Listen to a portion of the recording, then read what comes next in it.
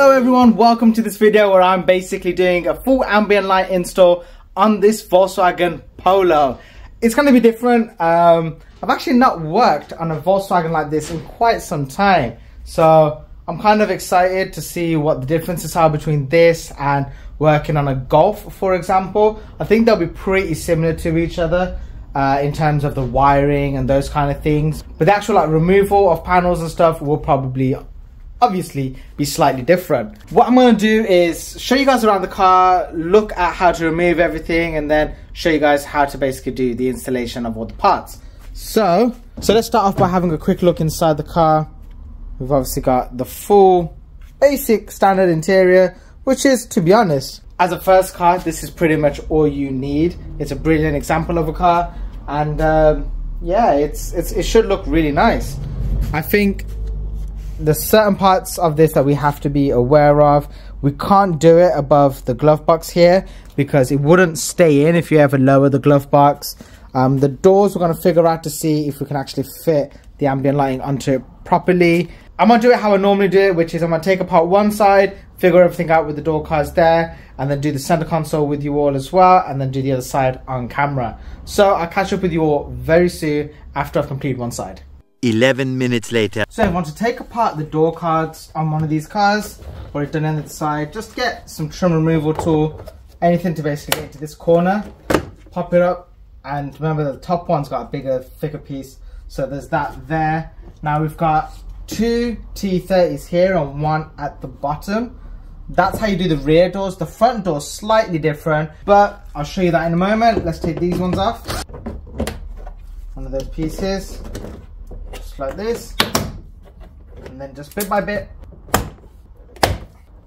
lift upwards, undo these clips for the door handle and the door window switch. So on this one, the rest of the door card's the same. It's just back here we've got a little bit of a plastic piece we need to remove.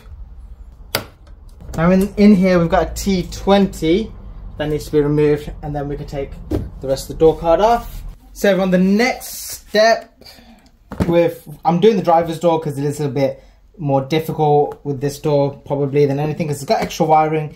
Once you disconnect it all, it's completely fine. What you want to do is just pop off this part. Now I do want to preface this something.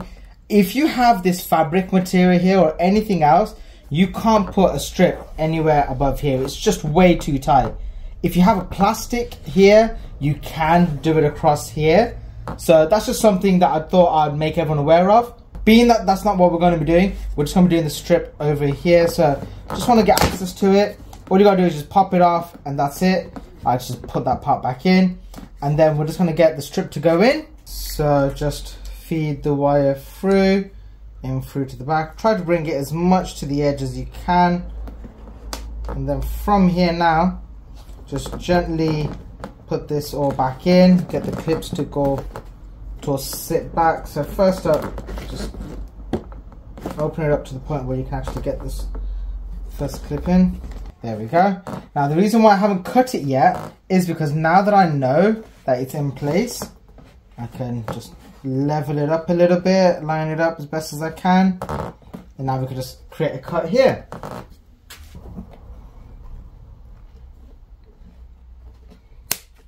Alright, let's get the wiring done for this now. So let's show you all that.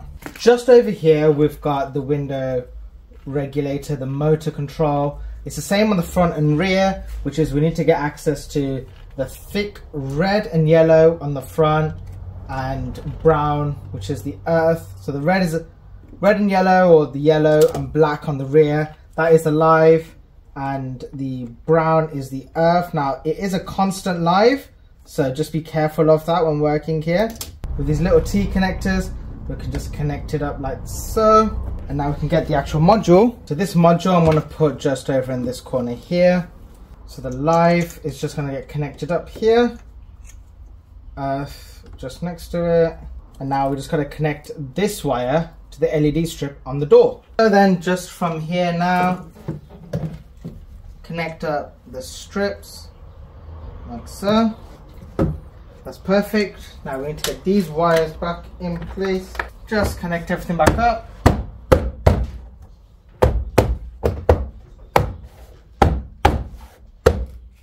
can connect this one up as well.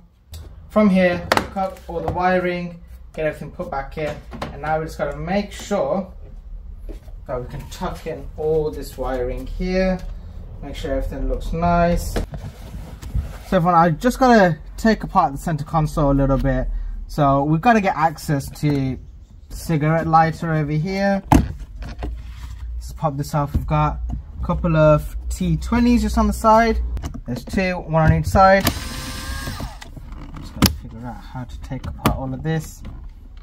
So actually, I think I was trying not to take this panel off, but I guess I have to be able to do the rest of it properly. Just that one off.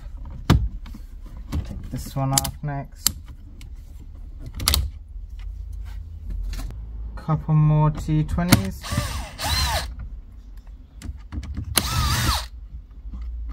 So now we should be able to dismantle this centerpiece. Slide it forward. Back over here, by the gear shifter, it looks like there's two tabs that you need to pull downwards. One on each side. So if I pull those two down, oh, it's super awkward. There we go. Lift this out. Woo! So from here, 1, 2 more T20s. I hope you all like these videos because it's honestly, it's a lot of work to get them done. This is prior to even editing it. Just even filming all of this just takes so much longer than it would if I didn't have to film this. So what's next here? Okay, right, you just take off the rear cup holder section. So everyone, had a little bit of a nightmare with regards to the center console, but I've somewhat managed to overcome it, and let me show you all what I did.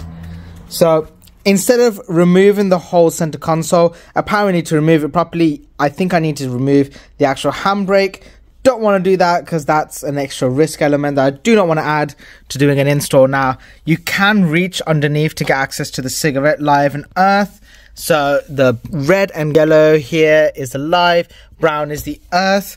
Just going to use the T connectors in up for that. I'm going to feed the wires and everything and put it all underneath here. I can reach in there, you can lift it up to reach everything, but it just means that you can't basically take it all off easily. So I don't want to do that again. Don't want to be playing around with someone's handbrake, because even though I can do it all, I don't want any of that risk being put on me. So that's why I haven't gone about doing that. But I've put a strip over already on this side, done the same to the other, and put that one kind of in place.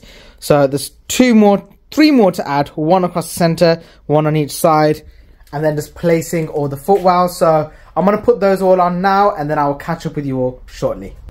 And just like that, the car is basically finished. Obviously YouTube editing makes things a lot smoother of a process, but let's have a look around the car now, shall we? So we've got the door strips done just above the door handles.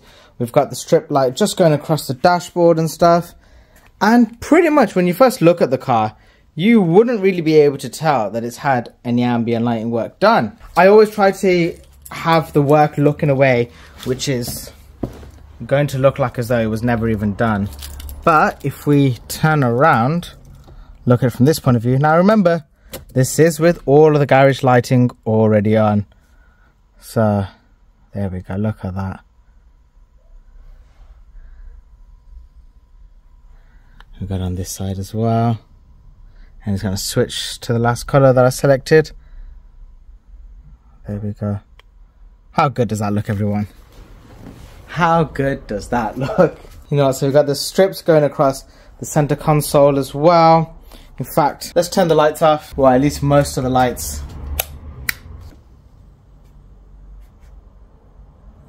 As I mentioned to the owner, because we weren't able to go about the door stripping all the way along, this is quite reminiscent to how Mercedes are, with the way it's just like a little piece by the door handle. And obviously we've got the whole center console lit up beautifully. We just turn this light off as well.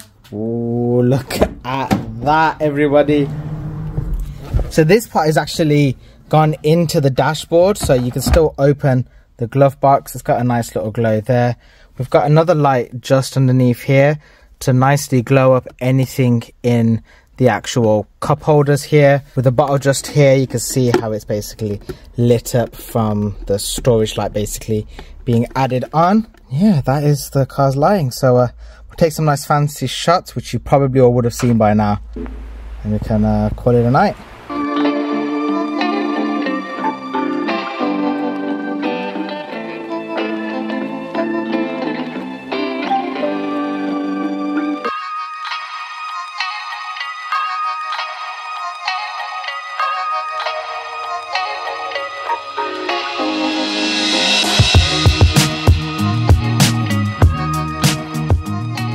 Yep, that is right. It does work with your music and it does fluctuate like this, and you can do loads of different patterns as well with how it works with your music.